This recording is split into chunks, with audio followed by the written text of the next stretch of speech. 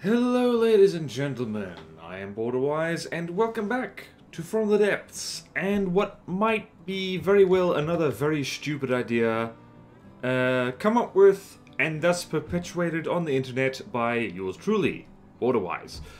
So, those of you who are watching who have good memories might remember that I did a video some time ago talking about self-contained laser turrets, which is, by my own definition, basically a laser where the whole laser system is on a turret.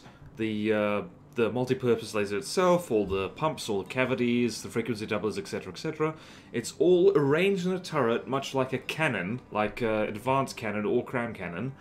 And like there's a little transmitter up to the top to a 2-axis turret, and like it's a laser, but it's built like an APS or a cram. So. And it has some advantages and then a whole bunch of disadvantages. But anyway, I've taken that idea and extended it to missiles. So, what we have here is a missile turret. It's got two large missiles on rail launchers. I actually quite like this turret. I like how it looks. Is it a good idea? Probably not, because usually on this test fortress it's stuffed full of ammo and it's gone. I've removed all of it. Basically to showcase this kind of dumb idea, which is self-contained missile turrets. You probably guessed this was coming because of the title of the video and the thumbnail, etc., etc. I suck at creating surprises. So, the whole idea is that if you are a lazy person, like myself, rather than trying to figure out ahead of time how much ammo you need, you do exactly that anyway. You figure out how much ammo you actually need, and then you put on a turret, and you put the missile system that's going to be using that ammo on the turret as well. So basically what you've done is... Oh, hello, there's something in here. I've left a gap in here. Oh, no. That's stupid. Alright, let's just save that right there. So anyway, this is a turret which is reasonably chain reaction proof, actually. So it's basically... It's about as explosive as... a high explosive APS turret, which isn't actually saying that much because there's ways using ejectors and just, ejectors and emergency defusers and stuff like that to make your APS way less explodey. This is pretty explodey, but all the ammunition that these two missiles up top here need is in the turret. There's no other ammo on this craft, which means that you can just slap this around willy-nilly and you're assured this in fact has slightly more ammunition than it needs. You are absolutely assured that you have enough ammo to keep these missiles firing. So it's good for, like, basically being lazy. Basically, you know what? I've got a missile, worked out ahead of time how much I need. I can just slap that turret down. You could accomplish perhaps this exact same thing just by, you know, the miracle science of remembering how much ammo a missile needs, because it literally tells you. So, launching material per second is 7.16. You can do math, but I suck at math, so I have to actually walk through things in order to remember things. So anyway, this turret, it's uses about... these missiles use about 1,250... No, they use about 859 materials per minute. There is 1,250 materials per minute of ammunition in the turret, so this is actually... great. This is overkill.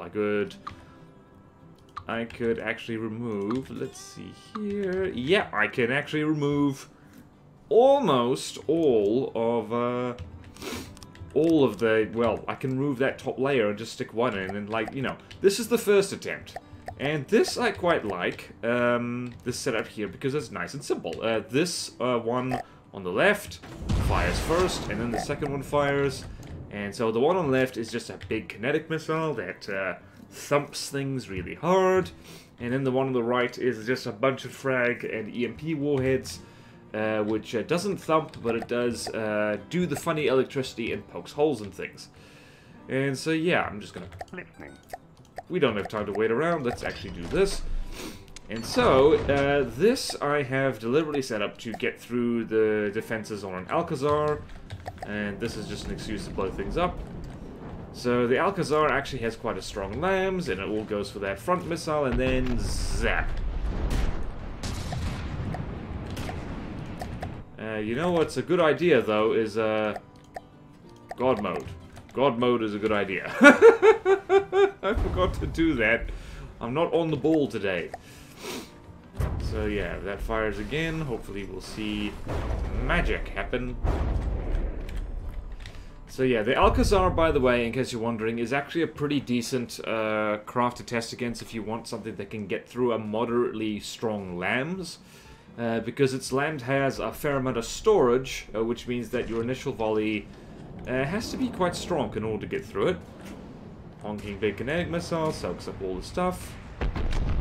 Then EMP Jolt proceeds to fry all that goodness off. Looks like, yeah, it took off.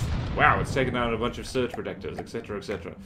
So the great thing about doing this on a turret is that you can just no brain, eyes wide, wide grin, head empty, do something like that, and you know, make sure you've got enough materials for everything. Oh no, I've messed everything up. And you can just do something like this. It's like requires minimal brain power just to be like, okay, yep, we've got missiles now. We've got the missiles, darling. I really hope I've remembered to set these to full volley, otherwise I'm going to be embarrassed. Embarrassed. It's like regular embarrassed, but like, you know, hymns. Like in church, it's full of a musical. I'm full of bad jokes today. So yeah, so the rest of the video is just going to be taken through a few other designs on this, because like I said, this was the first one, which is why there's more ammo in the neck of this turret than perhaps I need. Wee thump thump boom. Boom boom boom boom. Beautiful. Hate the Alcazar, love blowing it up. Okay, so we've done that, and I've done that, and so now I've made a slightly different one. So this is not sure what this is. This is definitely not a secondary turret, which you could argue the first one was. These are, and I'm starting to get back, well, I'm trying to get back into it, laser-guided missiles. In this case, it's a beam rider, which is good for any missile which you don't want to put, well, you don't want to put a guidance on the front. So thumper head, fins, reinforced missiles, lots of fuel tanks, variable thruster, and these things hurt like hell. So I'm trying to remember what I was testing this against. I think the Stronghold. So this is slightly more sensible. So incidentally, yeah, so this is, yeah, just got that little bit of explosion proofing, not great. And yeah, it has enough ammo in this turret to keep it firing, and basically means that you can guard these turrets in much the same way you'd guard an APS. Fair amount of heavy armor, hither and thither, heavy armor around here. Does make it heavy. Yeah, and there's a very safe neck in here as well, so this is probably the main turret of something. Probably, I'm guessing a fast hydrofoil would do well with this, because these missiles are kind of exposed. And these rail gantries do have a fair amount of health and armor, but not that much. Not if you're chucking this kind of material cost around. So anyway, let's have a stronghold, because I think these missiles will just tear straight through the lambs on that thing, which is hilarious. Yeah, we're shooting Onyx Watch a lot today. That's what we do. Also, beam riders have a rotten habit of missing horribly. You know, thump, and thump, and thump, and thump. Nope. Okay, you missed. So this is kind of the problem with beam riders, because they have this annoying flicker. Well, laser-guided missiles in general, you see, they have this kind of flickering thing, which is why, honestly, remote... Ouch. My ears. This is why remote guidance is probably better, because they're less likely to do that.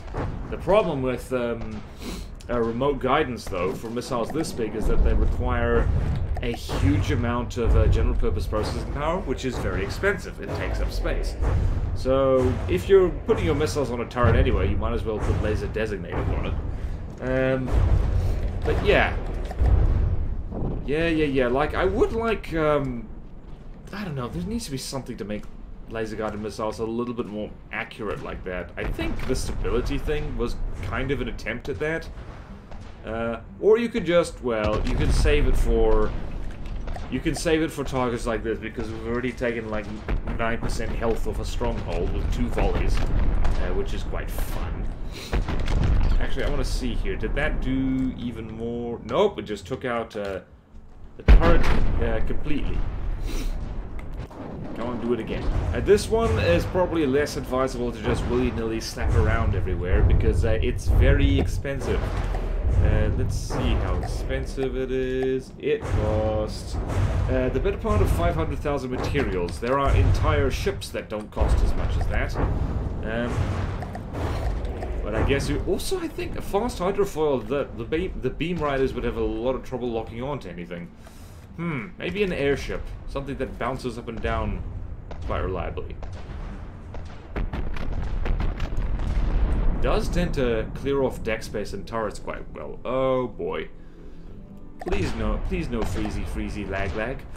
Okay, well that's enough of that. So I'm not completely sold on this one, even though like it's a nice way to visualize how much ammo you need for, well, 5 huge missiles. You need a lot. Incidentally, if you want an example of how to do huge thumper missiles, well, look up the I'm just gonna spawn it in just because. Look up the the Steel Strider's Basking Shock, because it uses huge remote guidance thumper missiles, and it does them very cleverly. Although it does shoot itself a little bit, which is kind of dumb.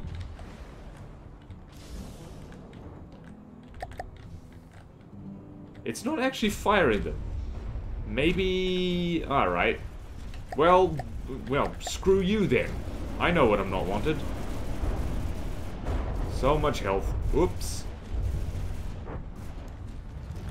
Well then. That is the problem with thumpers, is that, really should have taken out that turret down there. But anyway, like, okay.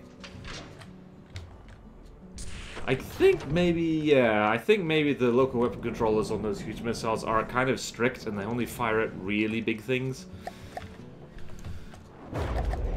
Come on, let's have one more volley, because that's fun. I'm having fun.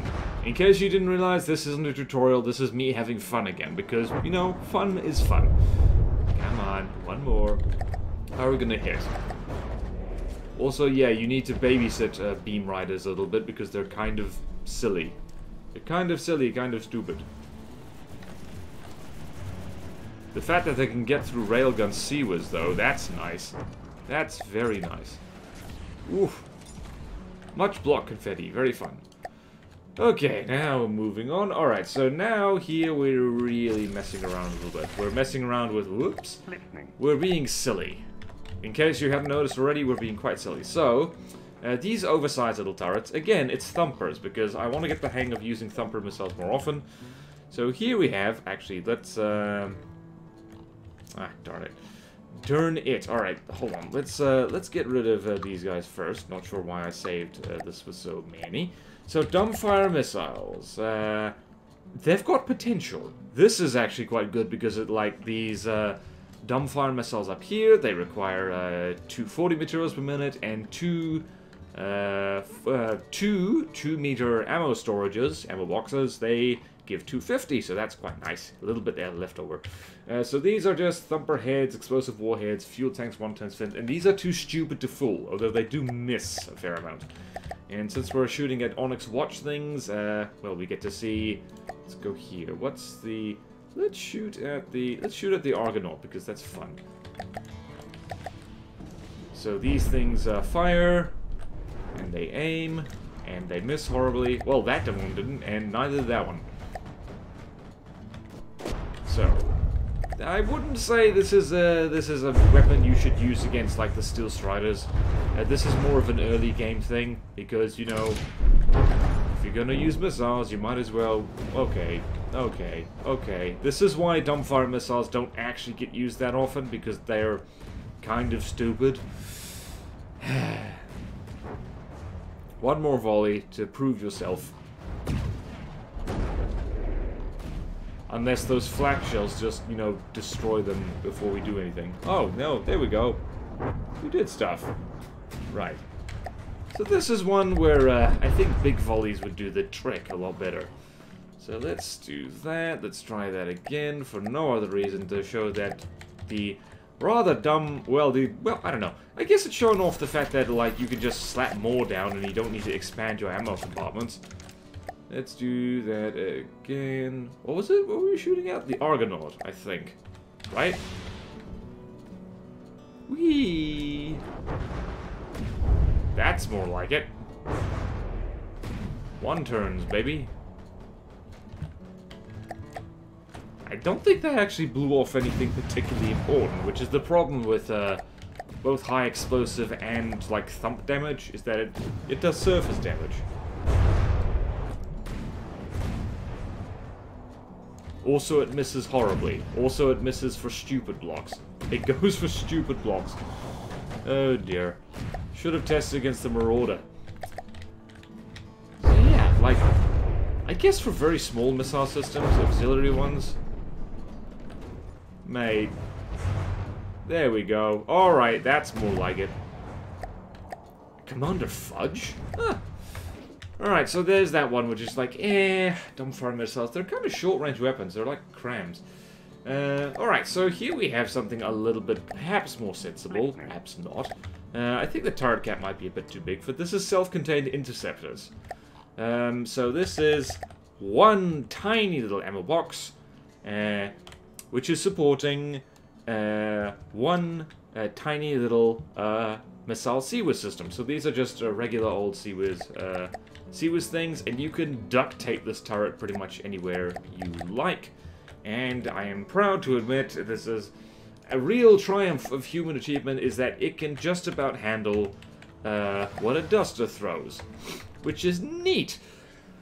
Yeah. So this is perhaps possibly the best way if you're feeling lazy. This could be an adventure mode trick, actually. It's like, you could expand the ammo compartment, or you could just make a missile turret that carries its own ammo, so you don't even have to think about it. For those of you wondering, yes, I will try adventure mode. Again, at some point, I'm in no rush, because it is, it's not my most favorite thing to do, because I think it's dumb. No offense to the people who love it. All the more power to you. But it's not my cup of tea usually. Although I do drink tea. Alright, so let's try this against... let's try, what's something that chucks missiles fairly hard? Let's do an Iron Cordon, see if this is enough. It might be enough, but then again, it might not be. So here come the stuff. Oh my god! You need to set up CWIS a lot better, otherwise stupid things happen. Although, actually that did way better than I thought it would. It took out torpedoes as well. So you see, you can imagine, you could just have a conga line of these things just set up. Probably not any good against anything coming straight from above, but yeah. Whee! Also, you gotta really... I have really got to tweak that CWIS a little bit so it actually prioritizes stuff that's close. Also, interesting thing, yeah, like, missile interceptors, they will go for torpedoes, and they can hit them, even if they don't have torpedo propellers, which is great. Alright, and the final thing is just something that has been inspired by the, what do we call it? The Scorn, so annoying little drones by the Twin Guard, which I'll spawn them in and we'll see if we can hit them. We probably can't. So this bastard, which I did a most wanted of the other day. The missiles on these things actually are surprisingly painful because they're small, but they have a lot of kinetics on them, so they've got a lot of reinforced bodies. So yeah, that looks like 3 reinforced bodies and 1 HE, and then it also has, yeah, the same thing, but with EMP as well.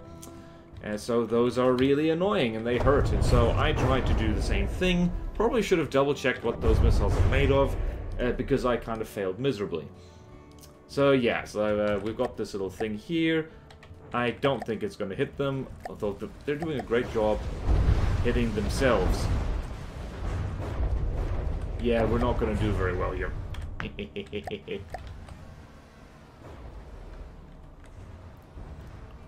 Yeah, missiles are... These are the wrong kind of missiles for this job.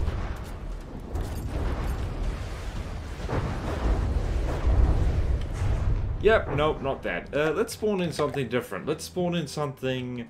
Let's spawn in something easier. Also, still one ammo box.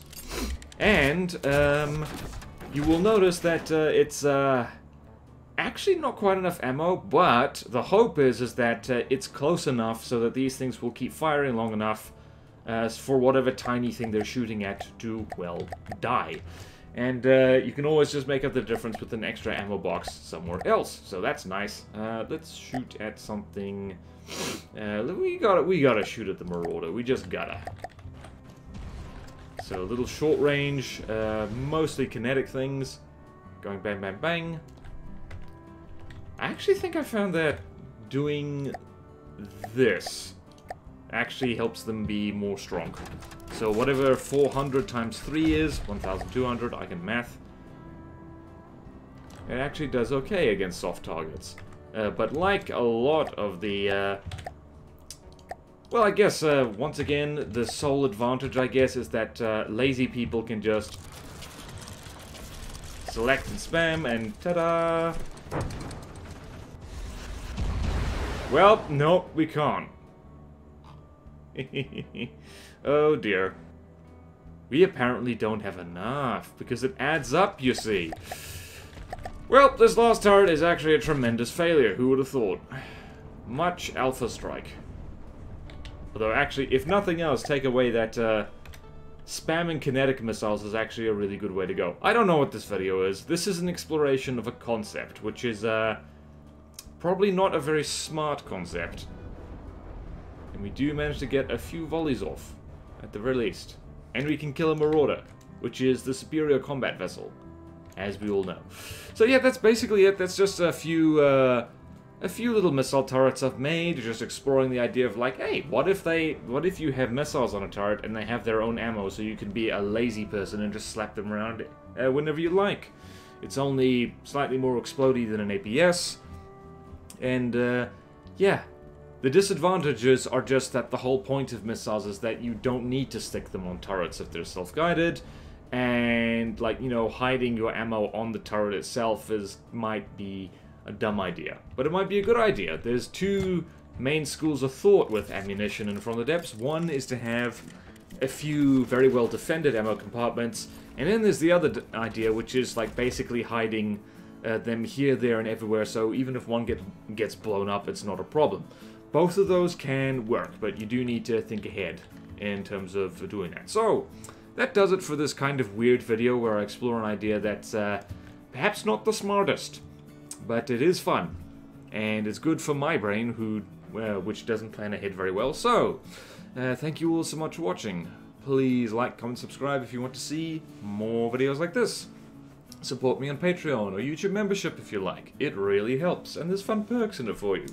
Thank you to all my current supporters, and I will see you next time in From the Depths, where we'll probably explore other things that might be good, might not be good.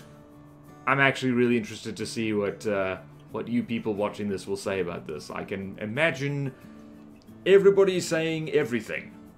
That's not very helpful. Farewell!